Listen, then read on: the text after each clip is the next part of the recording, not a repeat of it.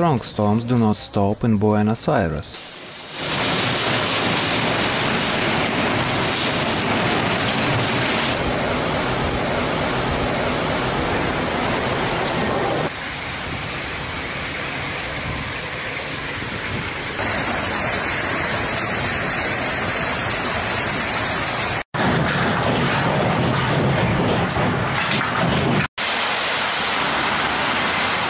A few days after the intense storms that affected the city of Buenos Aires and the suburbs, with heavy flooding, the National Meteorological Service (SMN) issued alerts for a phenomenon called supercell, which formed around 1 p.m. yesterday and began to cross the province.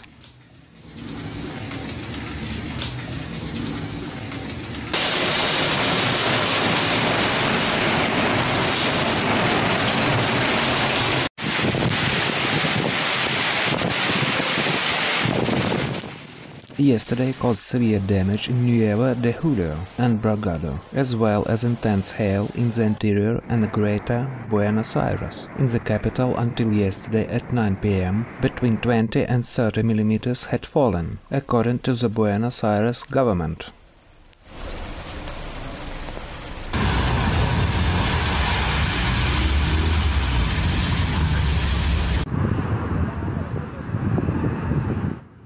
The intensification of the hot, humid and extremely unstable air mass over Central Argentina hours before the arrival of a powerful cold front has been forming very intense areas of instability over the province of Buenos Aires since Tuesday afternoon, a condition that will continue tonight.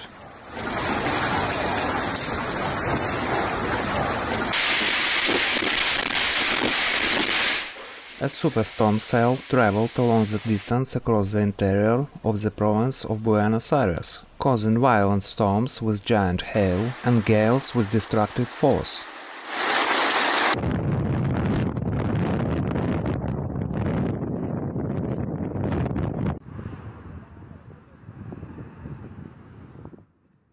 Meteorologists were impressed by the duration of the supercell that hit several cities in its path.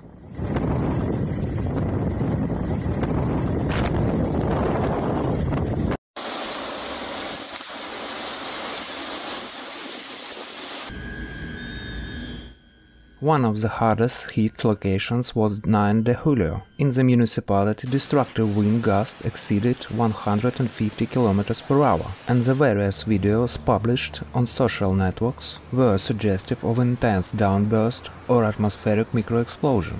There is varied damage in the city, including the collapse of buildings.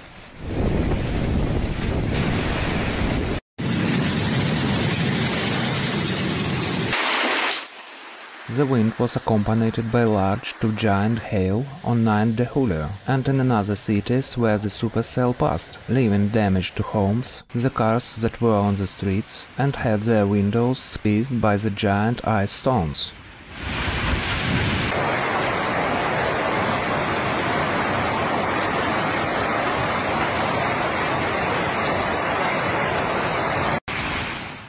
In the late afternoon and early evening, the storm cell passed through the south of the Buenos Aires metropolitan area, such as the Quilmes area, and headed towards the city of La Plata, which is the capital of the province of Buenos Aires.